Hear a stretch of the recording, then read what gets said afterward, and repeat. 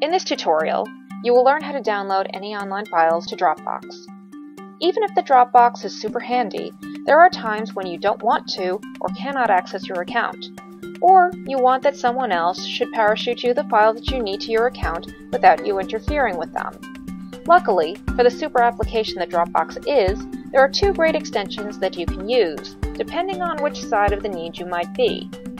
Let's say that you want to send yourself some files, but you don't have access to your system. Of course, you could access the web interface of your Dropbox, but maybe the conditions are not so welcoming that day. To help you, you can register and use a little extension called urldroplet. Go to urldroplet.com.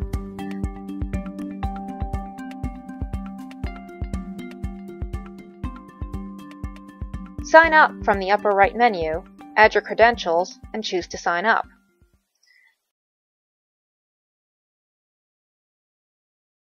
You will need to access the confirmation link sent to you by email, and then you can log in.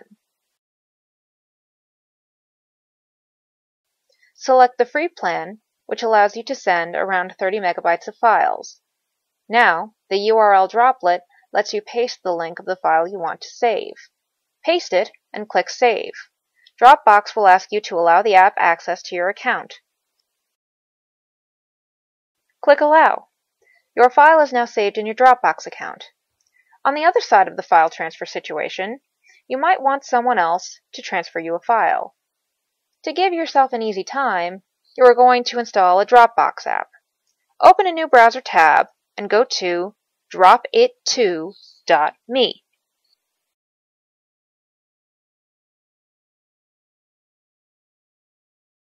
Click Register, and then register again. We assume you already have Dropbox installed to link this app to your Dropbox account.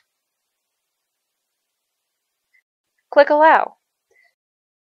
Once you do so, dropit2.me takes you back to your registration in its system.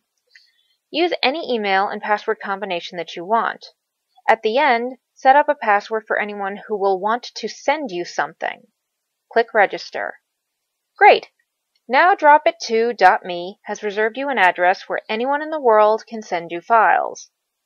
And they would all go to your Dropbox. That's what you wanted.